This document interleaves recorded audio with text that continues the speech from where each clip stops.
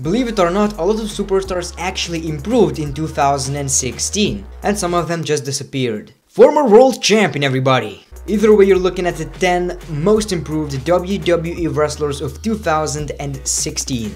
The Usos. All they needed was a heel turn. They turned heel on SmackDown Live and they became much more entertaining than they ever were. They just sucked, right? They really f***ing sucked. Heath Slater. He was a jobber, but they gave him a shitty free agent gimmick that he actually made it work. He even became the WWE Tag Team Champion after being a jobber for like 4 or 5 years. Good for him. Chris Jericho. Yeah, sounds weird, right? He's probably the best wrestler ever, and it's kinda weird to say that he improved. It sounds weird. But his face character was getting stale, so he turned heel and made it the best thing about Monday Night Raw. At one point it was the only good thing about Raw. Like, Raw sucked.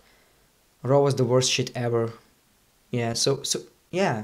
Jericho improved. Carmella. She came to SmackDown Live and instantly became the cringiest shit I've ever seen in my entire life. My name is Carmella. I feel so bad right now. Like, admit it. It was cringe. You felt the cringe and you know it.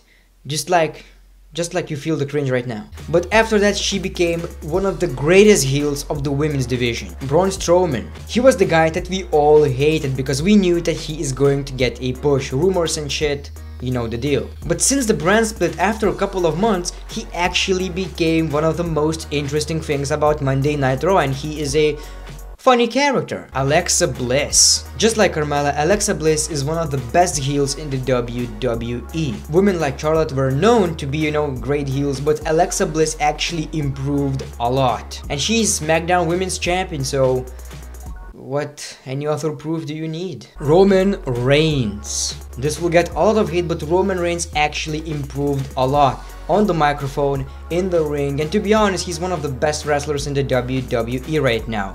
He's still not the best on the microphone, but he improved, to which I say, good job. Now this will probably get a lot of heat, so I need to say something to distract the attention from all of this. Seth Rollins' dick. Sid's leg. That just looks bad, doesn't it? What was I talking about again? Baron Corbin. He was one of my most hated guys in wrestling, like, of all time. I didn't see what he's all about.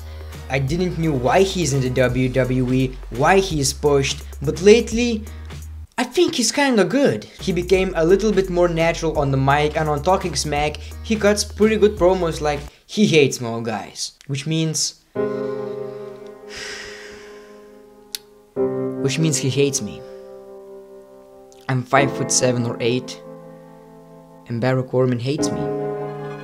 Life is tough. So click that like button if you want more videos. That's just gay. The Miz. Yes, everybody, The Miz just proved what I've been telling you all year. He's awesome, he's great, he's one of the best heels in the WWE of all time, and you didn't believe me and he proved you. How do you feel right now, huh?